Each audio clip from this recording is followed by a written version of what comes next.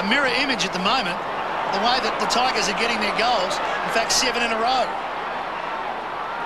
Pettifer, Osborne, working hard, gets support from Mitchell.